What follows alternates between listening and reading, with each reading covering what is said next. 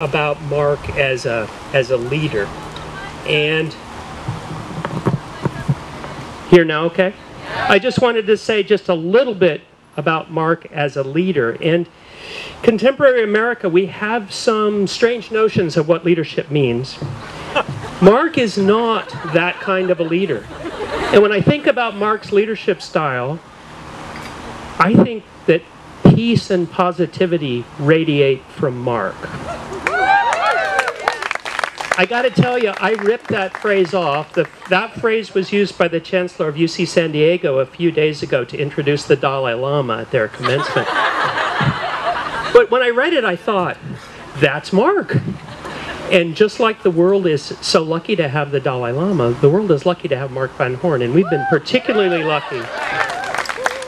40 years of the student farm, which is forever young. That's my other phrase about the student. Forever young because we have these students coming through, but 30 years and counting, because Mark, you're not leaving town, right?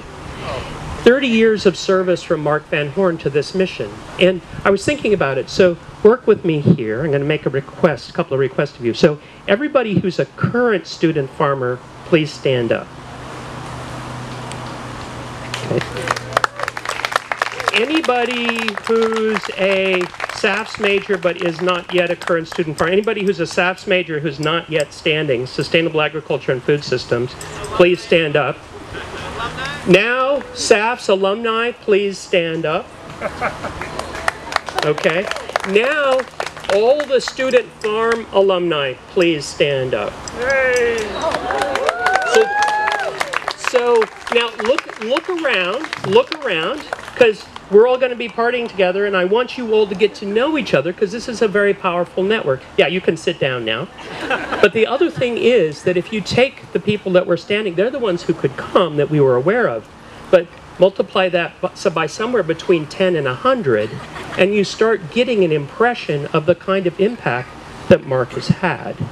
And it's such a privilege to work with Mark, and I'm so grateful for everything that he's done to make this farm the gem that it is. I don't know if Helene realizes this. I think she does.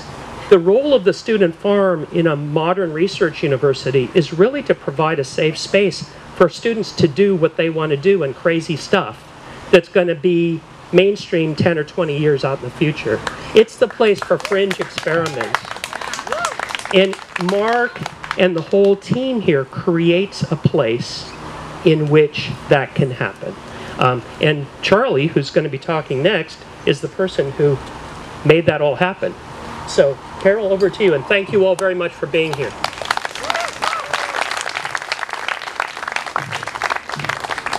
Okay. Charley, I'm going to bring you the mic in just a second. Okay. Charley Hess, as has been said, was the dean at the time that the student farm was started. And I have to introduce also, he's actually not here, but Danny Cohen was the student that worked with a whole group of students. He was maybe perhaps the ringleader of that group that came to Charley and presented this big and bright idea, this image of a student farm. But one thing, Danny couldn't be here tonight because there was a death in his family. He did want to be here to speak to you folks. But one thing he asked me to say was that what he thought was special about the time was that he was able to work with this group of students. He was one of them. But they had to mold their big and bright idea into something that could work for the college. And then that in combination with a receptive leader and thoughtful, careful, receptive leader, Charley Hess, was what allowed this to happen. So I'm going to take the mic to Charley now, and we'll hear a few words from him. Thank you very much, Carol. And Helene, thank you very much for your kind comments, and also Tom. It really is a true honor to be given a few minutes to share with you the origin of the student farm and the role of the founding director, Mark Van Horn. As has been said, in 1977, a group of enthusiastic students led by Danny Cohen, to whom you also don't say no, came to the dean's office with a proposal to establish a student forum. Jim Lyons and Cal Quassett, who was here, and other associate deans supported the concept, as did I. And we allocated some funds and a staff position, and the student forum was up and running. Now, not everyone liked the idea because it had the potential, according to a phone call that I received from an administrator above the dean's office, that this could become a campus eyesore with rabbits and goats running freely around and eating up the arboretum. And so it was few people were able to have the vision that this would become a campus feature and be ranked in 2015 as the best of the best college student forums.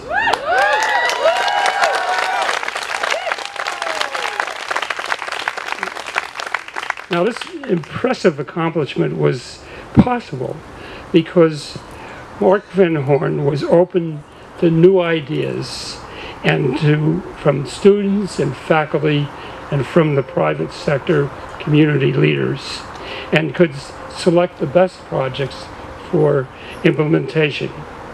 An excellent example, I think, is the recent integration of the Student Farm and the Agricultural Sustainability Institute, led by founding director Tom Tomich.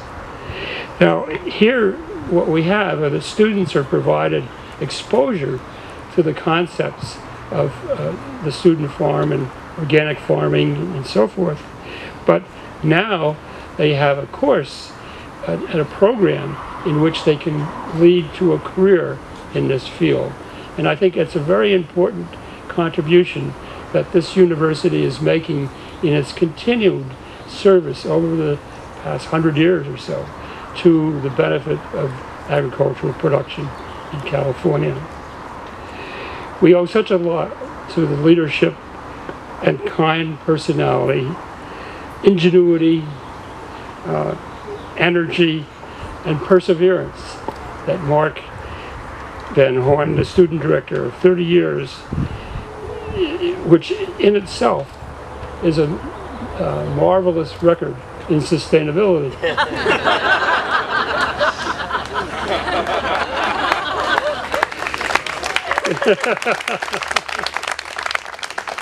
We all thank you, Mark, for the tremendous contributions and wish you the best in your retirement or second career, whichever that may be. Dear friend Mark, we will miss you tremendously. It's a pleasure to be here to honor all the contributions that you have made for the benefit of students, faculty, the university. Thank you very much.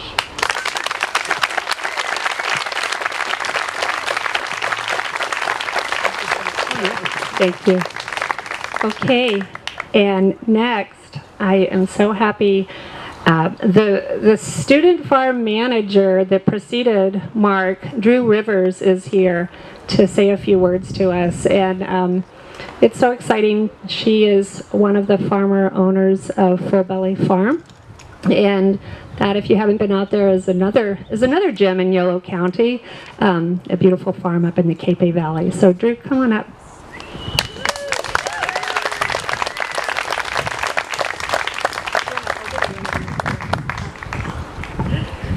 Thank you so much for this. Gosh, it's just such, it is, Charlie, an amazing testament to sustainability. That this farm is still here makes me want to cry.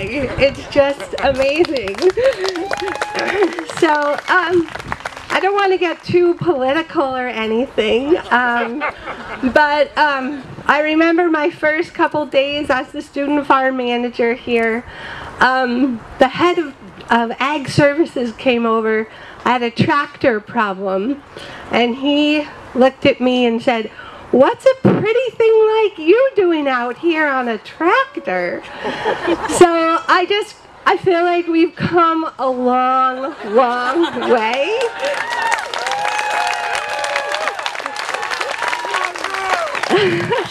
I know that on our farm now we get 500 applicants to come and work and be interns at our farm, and probably 400 of them are women.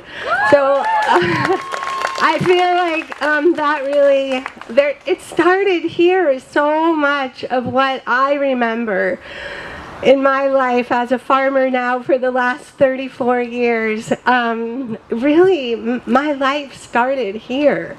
And in learning so much just about field work, but about politics, how you navigate that delicate thread. And when I thought of what I'd like to say, I wanted to say somehow the word intuition kept coming to my brain. It wasn't even vision at that point. It was intuition that there was something we needed to be saying to the university. There was something that we really needed to be bringing out, a different angle, a different view. And we did that, you guys. We really did it. And I feel like so much has snowballed from this little spot under these trees we're here when I was the farm manager 40 years ago. And they're still here, and thank you, Charley, for making that happen. It's amazing. But I feel like our intuition really has grown into an incredible thing that everyone now recognizes was good and right. I don't want to be self-righteous, but I honestly think we were kind of right. That, you know, there was a place here. We needed this place so desperately to do this organic research, to think about sustainability, and look how it's grown. It's really remarkable. So that was a thing of intuition. Mark actually then took that intuition and implemented it. And so I just really feel like we owe so much of what is still here, how strong this thread is for all of us here, that Mark really made it happen. We sort of tried to make it happen, but he really did it. I have so many memories of Eric and Lisa milking cows or milking goats at the end of the road here. So many memories of some of your faces being so familiar. Thank you so much for being here tonight to recognize the importance that this piece of soil holds for all of us. It really holds us and binds us as farmers all over the world. This college is recognized now for its vision and sustainability, and we need to keep pushing that envelope forever. And I just want to say thank you so much to Mark for pushing it and hanging in there with it for us all these years. Have a wonderful night. And Mark, these are for you. I brought 40 Black-Eyed Susans for the 40th anniversary, and I just want to give them to you.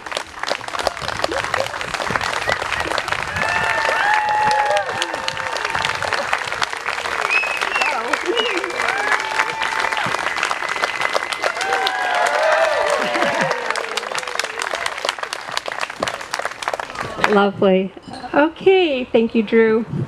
So next we are going to hear from some of the students that have been here. We're going to hear from almost a just current student, Lexi Fuji, a recent student, Jeff Germain, and a past student, Bapu Vaitla. Come on up.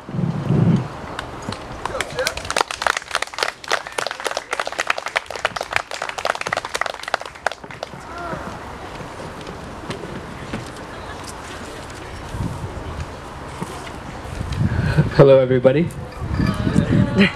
That's Chef Germain, and I'm Lexi Fuji. Thank you for everyone who spoke before us. I was definitely tearing up a little, and I'll try not to right now. Mark. Wow, I have never cried in front of this many people. Okay, start over. Mark, to some you are a teacher, a boss, a family member. To many you are a mentor, and to all you are a friend. We can always count on you for advice, a laugh, your toothy grin, and great stories. Over the past 30 years, you have created something so special and so unique here. And I know your humble self would never admit or never credit yourself alone for what you've done at the student farm. You would say it was the students or it's everyone, but you have been the one constant that's been here. Hundreds of students look up to you and your achievements. They feel inspired by your passion and kindness and know a part of their heart will always belong in this special place. You have helped create a community that spans across the entire country and even the entire globe. And when we said we were moving to New York, you already had like 5 contacts for us in New York that were all old student farmers. As new students, our teachers tend to blend together. In our minds, we distinguish our classes between subject matter and class size and difficulty. But for all they do for us, our teachers tend to remain just that, teachers. They stand up there and we sit back here, we raise our hands and they call our names. But beyond that, and the occasional office hours visit, we students never really get to know our teachers as real people. We don't get to see the side of them that brings them back down to reality in our minds and makes us go, oh, these people are people just like me. They are actually really cool, and wow, they can be a lot of fun. Well, Mark Van Horn is quintessentially one of those people. He's the guy that most of us leaving here are going to say, man, I sure am glad I got to know Mark. It's a special feeling knowing that. There are but a handful of teachers throughout our educational careers that will stand out in our minds and memories when it is all said and done. And when we leave and move on to the real world, as many of us are now, we're taking with us only the most vital lessons. Mark's the kind of guy that shows up to every student farm and SAPS gathering, no matter how big or small. He's the one that cracks up the room and brings everyone together. I have seen the student farm and the SAPS major change people's perceptions and lives. And to you, Mark, we are grateful. Your hard work, drive to better this world, and passion in agriculture has changed all of our lives. We will miss your presence here, but we know you will not stop being an incredible mentor and incredible friend. And all we can really say now is thank you, and we love you.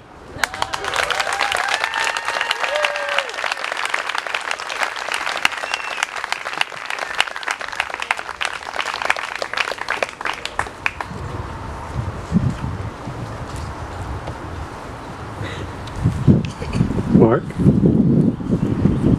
you've been a father to me. And I can't thank you enough for that. I'm going to try to do this without breaking down. So there might be some pauses while I compose myself.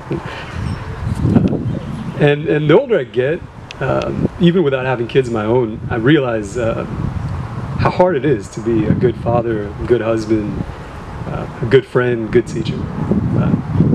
It's hard. And it's hard because it turns out that getting older and growing up, it's not about really arriving at a place where you feel complete.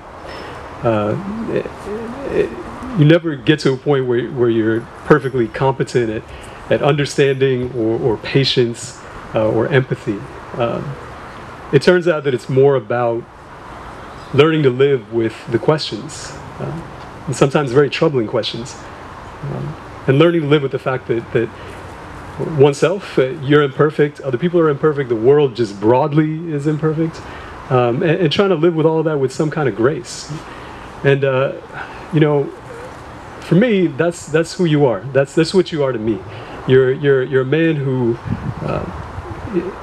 in the middle of all the noise of this world, the political madness and the environmental distress and one's own fears and anxieties, you're a man who listens with himself, all of himself, when somebody needs. You're a man who searches for answers tirelessly. You're a man who thinks and feels as deeply as he possibly can. You're a man that lives with grace. And myself, that's all I want to be. That's the kind of man I want to be. That's the kind of teacher I want to be. And maybe someday that's the kind of father that I'd like to be. You are all of what I would aspire to be.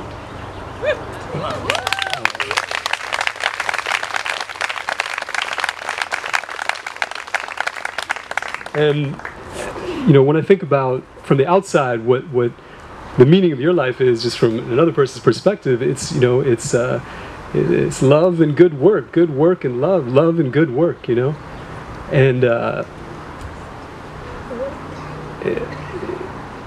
it's manifest in everything that's around you. It's manifest in a marriage that continually inspires me. And, you know, it's manifest in your two brilliant, compassionate daughters. Where are they? Where are they now? Stand up. Nina, Julia. It's manifest in this farm that you've built that has nurtured and saved the minds of so many, you know, who knows how many students who've gone out and spread love in their own way and done good work of their own. And you know, I think about all of that together. It's manifest in this group of friends here who all, in their own ways, fight the good fight and have a good time doing it. You know, but I think about all that together, and I cannot think of a better way to live a life. The life that you've lived, you continue to live, will live. I can't think of a better life. I mean, you know. So I'm almost done. I'm almost done with what I have to say. But before I go. Let's just talk for a second about retirement. Because I don't... Retirement, I mean, shit. So, you know, I hate to be the one to break it to you in this way, you know, but ain't no retirement for you, man. I mean, you're not going to get any paychecks no more, you know, there's that. We can have this party again next year if you want, we can do that, but with people like you, there's no retirement for you, you know? When you're the kind of person who can't turn away, when people come to him with questions or their confusion or their despair, like you never turned away from me in all these years, when you're the kind of person who sees all the nonsense in this world for what it is and at the same time sees the beauty of what could be and the alternatives, when you're the kind of person who has the quickness and precision of mind, of intellect to be able to design solutions and the tirelessness to implement them, there's no retirement, you know? There's no retirement. And you know, when you're the beloved, when you're beloved and revered and respected and trusted, there's no retirement because all of us are going to keep coming to you, you know? We need you. We'll keep needing you. You know, we'll need you to guide us and support us and lead us, you know? We'll still follow you. So there ain't no retirement for you. I'm sorry to let you down, so you know all this, but it's gonna be good. It's gonna be good. So you know, that's it. That's all I'll say. But the most important thing, I'll just repeat what everyone else says, is I love you. I love you very, very much, and everyone here loves you from the bottom of their hearts. And we thank you for what you've built, what you've done, and for being who you are, which is it's the light in all of our lives in this world. So thank you.